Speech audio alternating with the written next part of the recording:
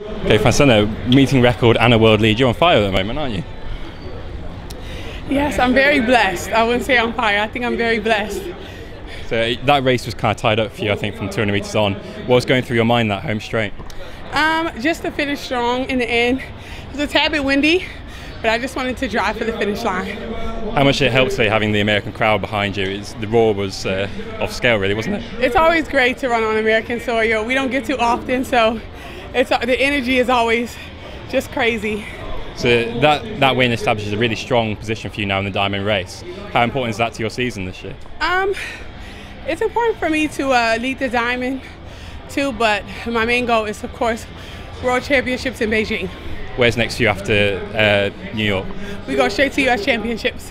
Okay, well, good luck. Thank you. Francena,